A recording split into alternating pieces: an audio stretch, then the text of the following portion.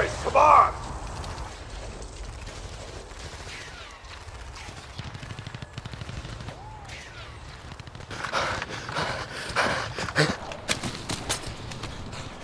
Down here, James!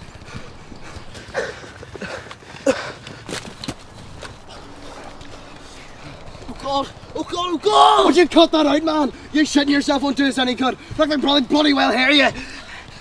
I don't want to be captured. I won't be captured. Right, Stephen? Yes, we'll be fine if you shut up. We'll be fine. I promise. Just remember what I said to you when we were brought into this. Just like our film, you know. You and me, we're gonna be partners. You and me, we're gonna be pals.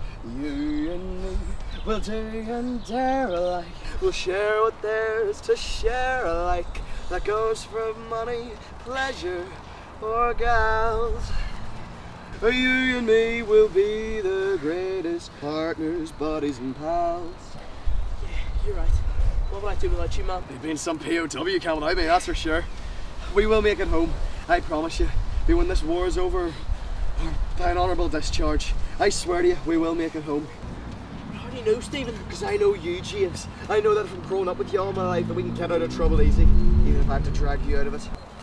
Like that time I missed McNamara's house. That was a one-off. How was I meant to know she was home, the wrinkly bitch? You couldn't throw a rock if your life depended on it. Yeah, like your loudmouth around Dr. Irwin. But it's true. He did stick his nose in everybody's business. And by the size of it, I'm not surprised. You're right. We are going to be partners. That's the spirit. Now, enough dilly-dallying. We need to be ready for him. They can peer their ugly heads at any moment.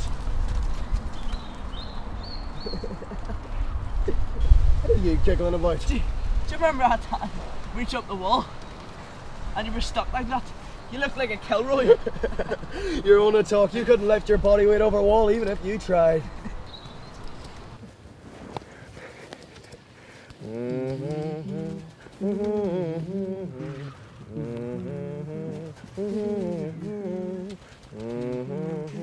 When all their friendships fail, we'll still be on a long, long trail that leads up to those pearly corrals.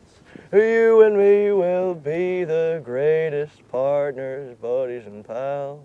You and me will be the greatest partners, buddies and pals.